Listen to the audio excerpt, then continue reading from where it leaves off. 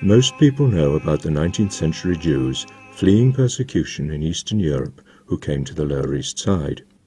Less often told is the fascinating story of Jewish activists in the labour unions, and this I was able to touch upon when some of my characters take part in the garment workers' strike in the early 20th century.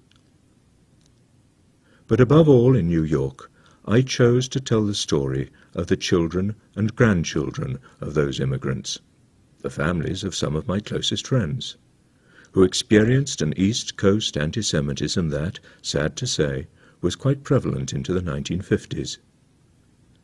The Adler family, they are fictional but based upon several real families, know what it is to be fired from a New York bank when it is discovered they are Jewish, or to be refused a hotel reservation in Connecticut, or to have a Park Avenue doorman hesitate to let them into an apartment building.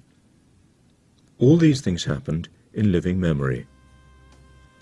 There are at least 2 fine movies about this subject.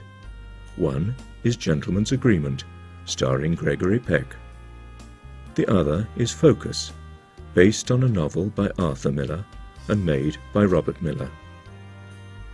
It's not a happy piece of history, but it's the truth, and it's part of my story of New York.